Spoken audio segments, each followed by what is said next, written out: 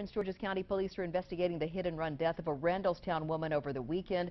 Authorities say 21-year-old Janelle Oney was crossing Route 1 in College Park when the accident happened.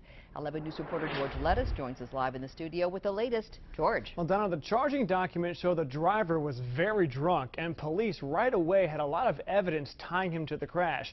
We've also learned his driving has gotten him in trouble before. Charging documents released this afternoon in the weekend hit-and-run death of Janelle Oney of Randallstown show the 21-year-old was hit so hard by a minivan on Route 1 in College Park that the vehicle's driver's side windshield shattered on impact. Oney was crossing Route 1 just outside the University of Maryland campus at 3 a.m. Sunday when police say that minivan driven by Jackie Longray hit her and kept going. Police say Longray of Manassas, Virginia was drunk. If you're drinking, don't drive. I mean, that's something that someone's life was just taken just because someone wants to be irresponsible. Police caught up with the 33-year-old near the 495 Beltway. Investigators say at the time of his arrest, his blood alcohol level was twice the legal limit. According to charging documents, some of Oney's hair was embedded in the shattered window glass. Police noticed pieces of glass in his lap and the interior of his Nissan Quest. Longray claimed it was old damage.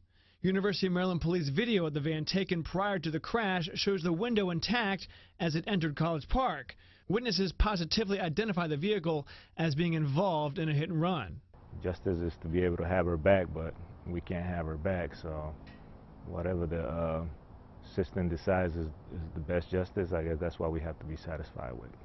Court records show Longray has had trouble behind the wheel before. He was fined $350 in Virginia for reckless driving in 2007 and was cited for failing to pay attention in another case. Plus, at the time of this hit and run, he was on probation in Maryland for a handgun charge from last year.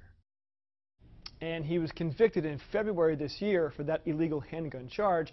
Tonight he sits behind bars because a judge revoked his bail for this hit-and-run case. We're live in the studio. George Lettuce, WBAL-TV 11 News.